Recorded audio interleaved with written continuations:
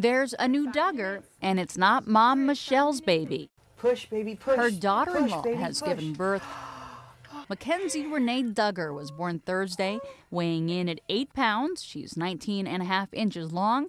TLC says baby and mom are doing well. Jim Bob and Michelle Duggar, stars of TLC's 18 Kids and Counting, are first-time grandparents. We're considering doing a home birth. It's the first child for their eldest son, Josh, 21, and his wife, Anna. The couple married last fall. And could it be the start of a new show called One Kid and Counting? Only time will tell if the new Mrs. Duggar will follow in her mother-in-law's footsteps and go for double-digit children. Meantime, Michelle Duggar shows no sign of hanging up her maternity clothes for good anytime soon. She's pregnant with her 19th child, due in March. Mackynzie Duggar's birth will be featured on TLC's 18 Kids and Counting in a special episode called First Grandduggar. Myra Lopez, The Associated Press.